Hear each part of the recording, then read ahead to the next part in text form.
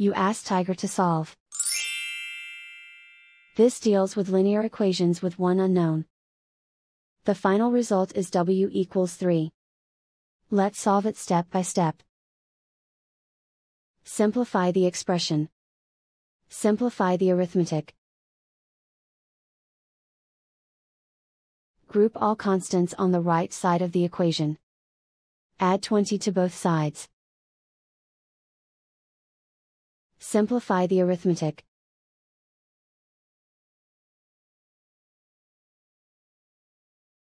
Isolate the w.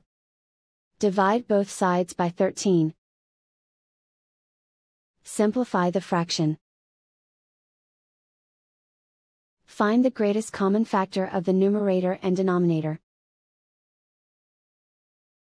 Factor out and cancel the greatest common factor. And so the final result is w equals 3.